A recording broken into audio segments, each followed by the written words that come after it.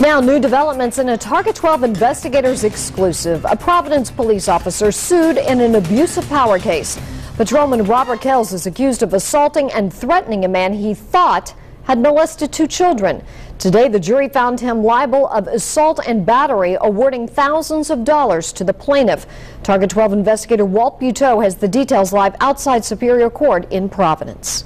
$17,000 in punitive damages awarded to Ricardo Tavares, who tells us today that he still does not feel completely cleared of the allegations that prompted the initial confrontation. Before Providence police officer Robert Kells grabbed and shook Ricardo Tavares in Pawtucket. Tavares was accused of sexual assault. After Kells was found liable for assault and battery, Tavares told us being suspected of child abuse is sometimes like a conviction. It was all lies.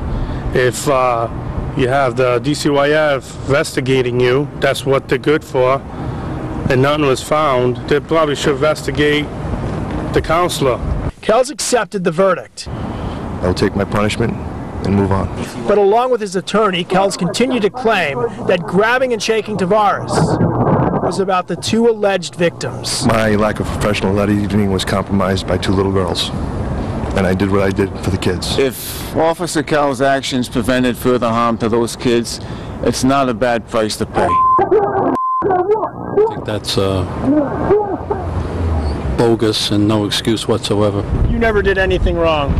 No, sir, I haven't. Until this day, I still behind that kid's 100%. Officer Kells was cleared of false imprisonment and inflicting emotional distress. Tavares has still not decided whether or not he will appeal. Live with the Providence Mobile Newsroom for the Target 12 investigators, Walt Buteau, Eyewitness News.